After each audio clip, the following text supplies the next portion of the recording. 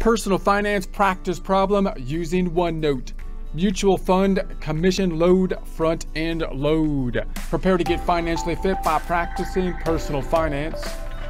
You're not required to, but if you have access to OneNote, would like to follow along, we're in the icon left-hand side practice problems tab and the 1320 mutual fund commission load front end load tab. Also, take a look at the immersive reader tool. Practice problems typically in the text area too, with the same name, same number, but with transcripts. Transcripts that can be translated into multiple languages that either listened to or read in them.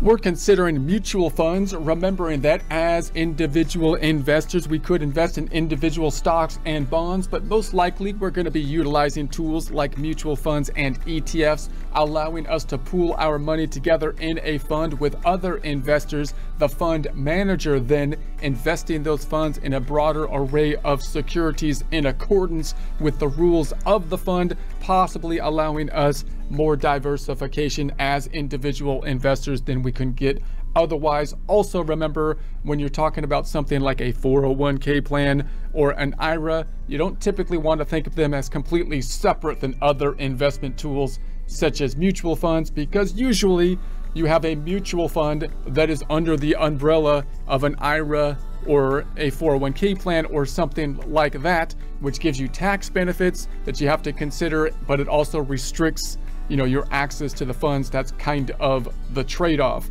So when you're putting money into the mutual fund and buying mutual funds, you can apply similar kind of rules oftentimes to when you're buying other securities such as stocks, but you want to make sure you're wrapping your mind around the fact that you're applying these concepts to the purchase of a fund, the fund then holding on to other securities within the fund.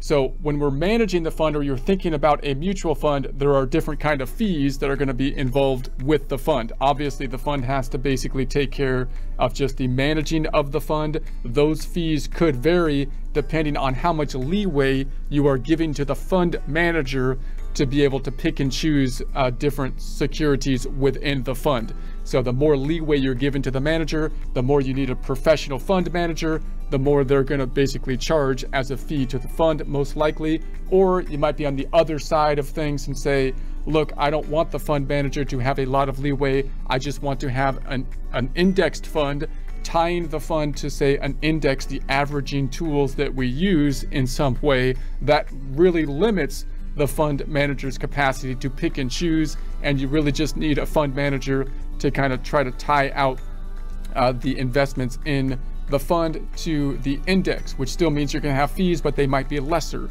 We also could have fees on the front end, and we could have fees basically on the back end when you buy them or when you sell them. So you want to keep these kind of concepts in mind when investing in the mutual fund. Okay, so we're going to say that we have an investment that we're going to invest in $60,000. We're concentrating here on the commission load when purchase front end load.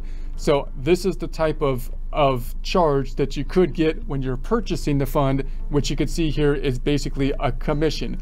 Now, you may be able to avoid that kind of charge depending on who you're buying the fund from. So you want to keep in mind whether or not you have a commission load. Basically, you're paying kind of like a broker for the purchase of the fund, or could you go directly to the source of the fund, for example, and possibly not be paying the commission load. Once again, this is one of the three kind of possible charges we can think of as a fund, right? You got the front end load when you purchase the fund, which is kind of like a commission that you want to consider if you can avoid that commission, if at all possible. You've got the management of the fund, which is generally going to be going ongoing as you own the fund, you would think, as you're paying for the management of the different assets within the fund, which will be dependent upon how much control you have given to the manager of the fund. And then you could have the back end fees when you sell the fund, which possibly could be applicable if, for example, they want you to hold on to the fund for some time frame. So you can imagine a situation where if you buy and sell the fund very quickly, that's something that they don't want to happen, so they might charge you when you sell the fund. So if we then just calculate if there is a commission and we put $60,000, the calculation would of course be straightforward. If they charge us the 6.2%, then what we would be paying, the one-time charge that we would have would be the $3,270, which is simply the 60,000 times 0.062, And so we're thinking that's the one-time charge that we want to consider. Are we paying that? That might have affect our decision-making process. Is there any way that we can avoid that kind of charge? And then consider if there are any other kind of fees that are involved, including the fund maintenance kind of charges, comparing that to other similar types of investments, and if there's any back-end charges for us when we sell the fund that might have a kind of time frame restriction on it. We'll talk more about those in future presentations.